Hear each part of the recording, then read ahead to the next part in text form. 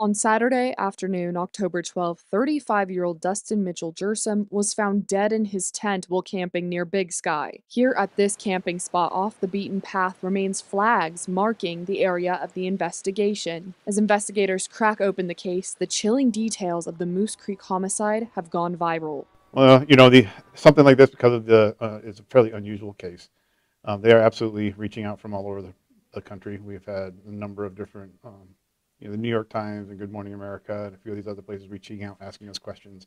Sheriff Dan Springer says despite the cross-continental traction, But on the same side, it is still probably a local issue. There's nothing to indicate that this is nothing but a local issue.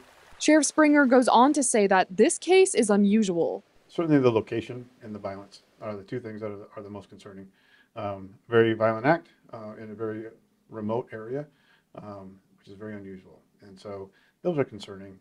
But on the same side, I need the public to know that we've got excellent detectives working on this case. And I know that this sheriff's office has an interest in finding who committed this murder.